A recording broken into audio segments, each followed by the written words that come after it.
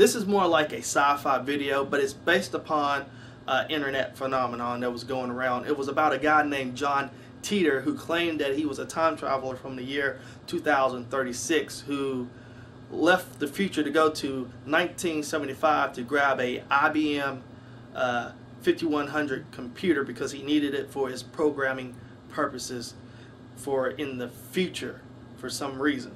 Now, for those who have read up and looked deeply into this whole John Titor thing, I have a question. Now, what he explained about time travel being actually different dimensions, and you can't actually, when you go back in the past, you don't actually go back into the future because it's actually a different dimension. Then what was the point of his mission anyway when he can never get back to the future he came from in the first place to use the component?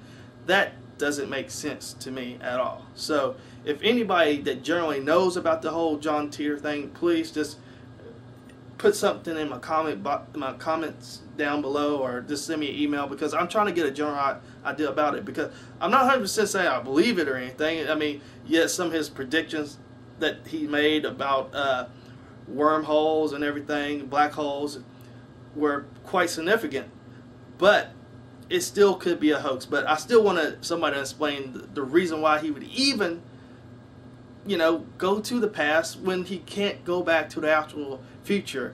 I mean, I know he talked about other people being able to do what he does with time travel, but it doesn't make sense when you don't actually come back to where you left, because that your mission was, I mean, I don't understand that.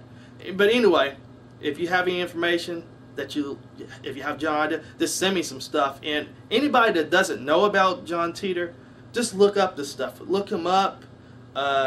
Very interesting story nonetheless. Even if it's a hoax, very interesting story. It intrigues me. So check it out. It's quite fascinating.